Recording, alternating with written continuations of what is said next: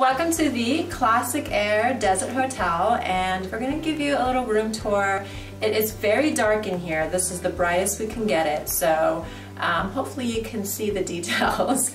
This is a motel. It is really close to the White Sands National Park, and this is why we chose this location, and also because it's pet friendly. So this was the best option for us with those things in mind. So when we first walked in, we were really happy with the space. It's pretty large.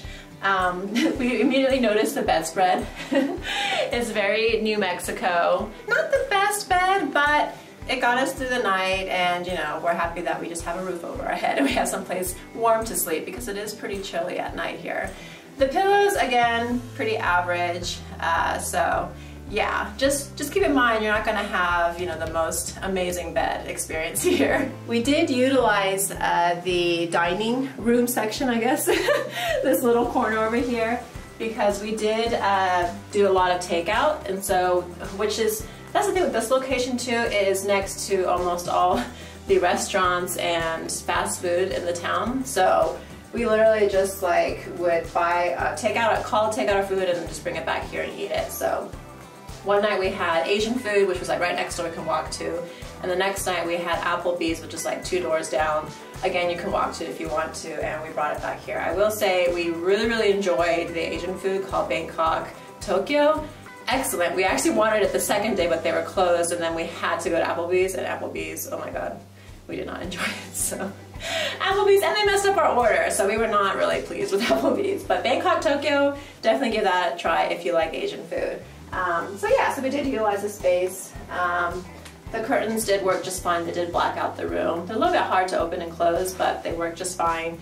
And as we were actually packing, we noticed there was some, if you need to charge some things, you can use this back here. So if you're looking for somewhere to charge your devices, either use a bathroom or use this back here. The TV, I like to always have the TV on when I'm at hotels. I don't know, I just like background noise. So did use a TV. It has a pretty decent amount of channels, so you know, like comedy and MTV, VH1, all that good stuff. And yeah, we don't ever use dressers because we don't want to leave anything behind. If we're only, you know, if we're only staying for like a couple days, we rarely ever use drawers or anything like that. Actually, we did use this space to place our hats though, so that was good. And then the desk. Crystal always uses the desk because she has to transfer a lot of her photos and videos onto her laptop, so she used the desk quite often. I don't think we ever sat in this chair once. I didn't. I don't think Crystal did. We both always sat in the dining chairs or the beds. So, but it's actually a pretty nice office chair, I would say. But yeah, so that is the bedroom. So now Crystal's going to show you the bathroom. They did provide 2 luggage racks, which was nice because we are traveling with 2 people, so we always like to lay out our luggage, you know, above ground if possible. So we did utilize those, and we did have some shelf space.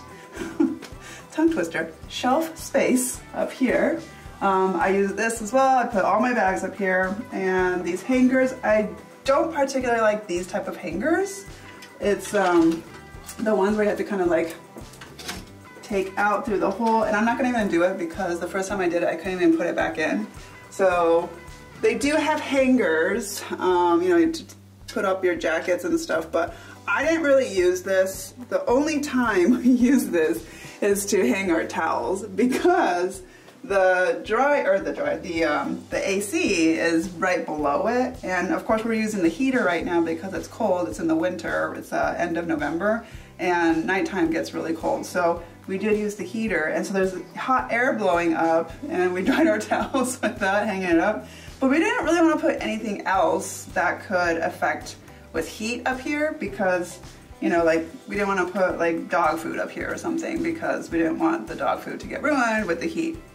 So that's just something to keep note.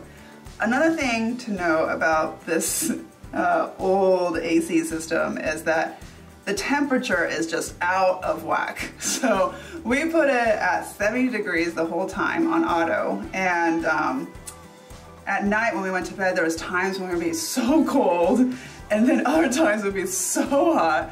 Just the temperatures are just like all over the place. It would probably go to like 80 degrees and then to 60 degrees. So we had a hard time sleeping because of that. The temperature just did not adjust very well. So something to note. This is the bathroom area. Pretty good sized sink area. We both had a space to put our stuff. So we actually moved this part, this tray and the ice tray on the other side, which I'll show you in a second. But very limited toiletries. We just got some soap, some bar soap. And then inside the shower, which I'll show you in a second, I think we just got a bottle of shampoo, which was from Kimpton, which is so weird. But anyway, on the other side there is the hair dryer and a couple of outlets. On the other side, you have a microwave, which is nice. And you also have a coffee maker, some to-go cups, which is greatly appreciated because some hotels did not provide to-go cups anymore. But yeah, you get some coffees in there. And there's a nice fridge, good sized fridge. And they do have a freezer up here as well, but it didn't work very well.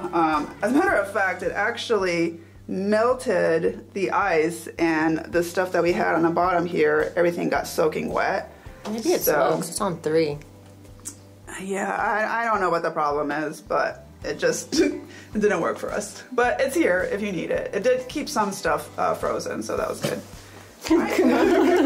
So then up here, there is an outlet here too. So this is before, you know, we never noticed that other extension cord with the additional outlet. So I just used this one outlet, and I had a device that could plug in like USB ports and other additional ports, or additional outlets. So I just used that and plugged everything in here, and I just unplugged this microwave and just used this area to plug all my electronics, like GoPros and mics and phones and stuff like that. It was your charging station. Yeah. It was basically my charging station. Just this one little space. Right, there is an ironing board right here. We did not use this, but it was nice to have. You know, a lot of times we do need to iron, so it was good to have that. And the bathroom is kind of tiny. Actually, it's not that tiny, it's just maybe hard to get in with both of us. But here's the toilet. They did provide a pretty good amount of towels, I would say. It's average. We didn't have to ask for extra. And this window, it's actually kind of cold in here because the heat doesn't come through this area for some reason. It doesn't like transfer over here, but this window actually makes it pretty cold too, I think. Yeah, breeze comes in. Yeah, and like this morning especially, it's super breezy. It's very, very windy. So it's a little bit colder here than usual. And then we have a nice full-length mirror. This is appreciated too all the time. And back here, this is the tub and shower. So very old school, you know. You gotta use 2 knobs to get your temperature right. And then this shower head is very unique and old. I haven't seen anything like this, and it's made for little people. But it was fine. You know, you can adjust it too. You can put it up or down. So it's adjustable, so that's good. Actually, I guess you could like go up like this and put it up, but... I know it sags, it doesn't stay up. There it goes. So, yeah, and then there was like a bottle of shampoo in here, but I think we utilized that, so... so yeah, that's our little bathtub. I would say overall, I would give this place like 3 stars. Do you agree, Candy? 3 stars. You know, it's great that they have this location and it's pet friendly, so that's the part they appreciate the most. On the downside, it is a motel style, so you will hear a lot of noise outside, you know, people coming in at night.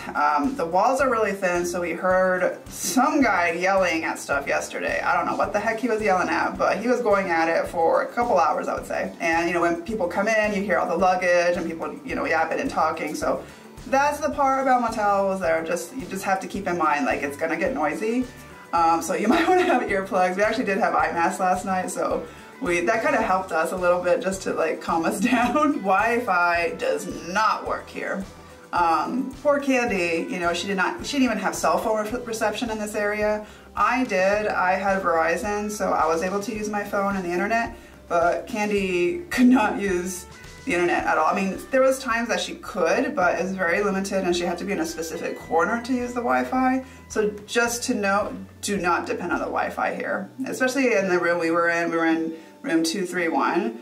Definitely don't get Wi-Fi here. Also, they do provide breakfast here, and you get a $5 credit each morning for breakfast.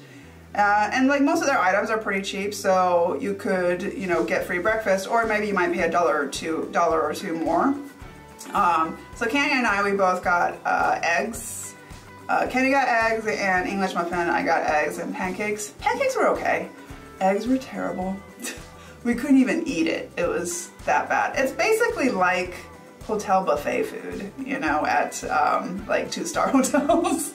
It wasn't good at all. I guess they just do it to, you know, serve really quick, but we couldn't do it, and we're not gonna even eat breakfast there today because we're just not gonna eat anything anyway. So it's great that they provide it, and I know other people were eating there and they were fine with it, but I guess we just have a more picky palate. So that's another thing to keep note. It's not fresh eggs or anything. It's not fresh food that they make. I think they're just reheating things, or like, you know, using boxed goods and stuff. Other than that though, the staff was great. I did like the staff. They were all very nice. They have actually a cute gift shop in the lobby, and we bought some dog biscuits with like this cute can. So we did buy that, and they have some other goods like this with the New Mexico design, which was pretty cool. There, I saw signs are like a lot of them are local artisans. Oh yeah, okay, so yeah, there are a lot of local artisans doing, that's what they have in display there. The manager and the people at the desk, they were all super duper friendly, so like that. As far as like the pet friendliness,